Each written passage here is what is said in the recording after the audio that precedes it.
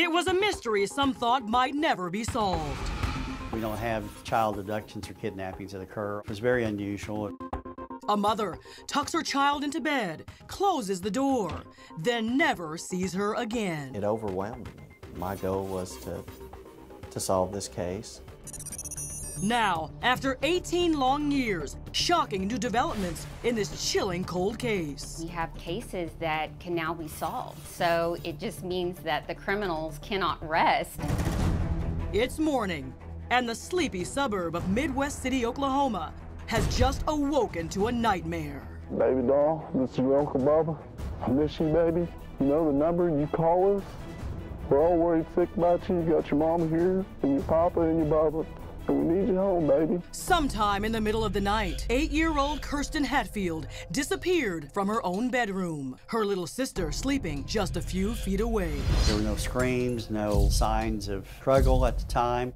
Our hopes were we would recover her very quickly. Maybe she'd gone next door and fallen asleep somewhere, or was at a friend's house. But it soon becomes clear something more sinister was lurking. Police find a window in the girl's bedroom cracked open. We did have evidence on the windowsill, which was a blood stain. And there were other tragic clues. Tucked away along the fence line in the backyard, detectives discover young Kirsten's underwear, also stained with blood. Time is precious in these type of situations. The mother of Kirsten indicated she saw her last at 11:30 at night.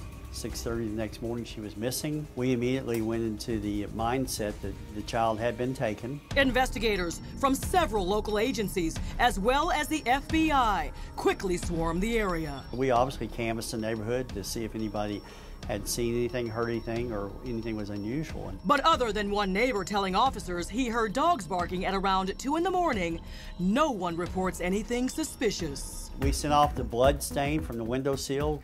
We sent off the blood stain from her underwear. They did come back with an unknown male profile, but they weren't able to link the two samples to each other at that point in 1997. Kirsten's own mother, at the time an admitted drug user, worries the kidnapper might be someone from her troubled world. But detectives wondered, could it be someone closer to home? Well, you have to look at the family members because they're the last ones that saw her when she went to bed. The family was very dysfunctional at that time, so we didn't know who was a suspect and who was not. With the full force of both local and federal authorities scouring the area, detectives remained hopeful they would find clues to young Kirsten's mysterious disappearance. It was a real whodunit. But soon, days turned into months, and before long, the case went cold. We classified it as a cold case because we weren't getting very many leads after 18 years. All that seemed left were the occasional missing person signs, sadly reminding the town of the little girl who vanished without a trace. It's never been laid down. It's always been assigned to an investigator. Of course, you know, through attrition, retirement, even death, we've reassigned the case to additional investigators. We all want to know what happened. Then, in June of last year, a new team joined the investigation. I started going through the case and re-looking at all the evidence, and then at that point we decided, hey, technology's changed, let's resubmit our evidence. We know that any analysis that was done before would need to be redone, and we just wanted to make sure there weren't items that maybe hadn't been tested that we needed tested. Little did they know, what they were about to find would blow the case wide open. Look closely. This is what police say Kirsten Hatfield of Midwest City, Oklahoma might look like today. Nearly 2 decades after the 8-year-old vanished from her own bedroom in the middle of the night. We've had this case for 18 years. You always look back over your career and there's about a handful of cases that were either unsolved or you never were able to find the suspect, and you think, you know, I wish if I had a magic wand, these were the cases that you want to solve. This was one of those cases. And now, the mysterious questions surrounding Kirsten's disappearance might finally be answered after Detective Daryl Miller was assigned to the case, along with Lab Director Keisha Jones. I took the whole case file home and I read it, you know, from cover to cover, and it overwhelmed me. We had a full male DNA profile that was from blood scraping on the window from the crime scene, and it matched blood stains that were found on the victim's underwear. With technologies now available to law enforcement that didn't exist at the time, investigators could test the sample and look for a matching suspect in the police database. We ran it through CODIS. He wasn't in CODIS. So we basically had the smoking gun. We just had to figure out who it matched to.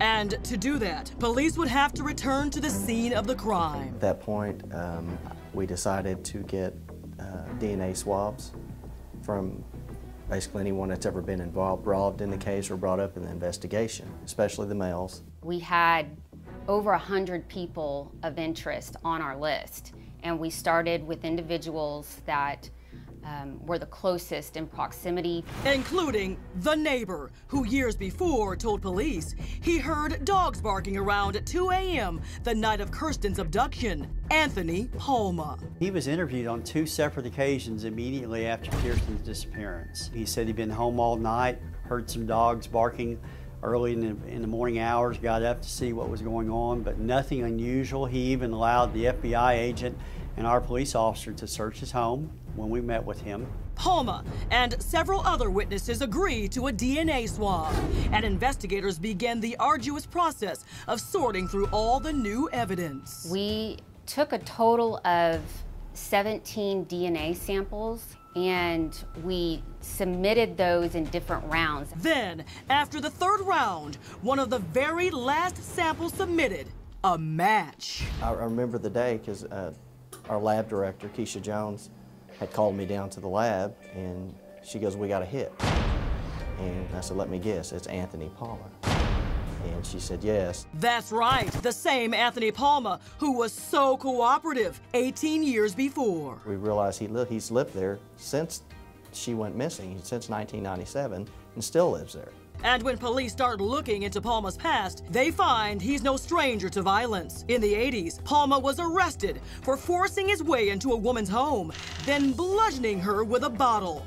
He served less than a year in prison, then moved down the street from Kirsten Hatfield shortly after his release, just 7 years before her disappearance. Yeah, I've been here 36 years, been chief 16. So when they told me we had a positive DNA match, it brought tears to my eyes because I didn't think we'd ever get there.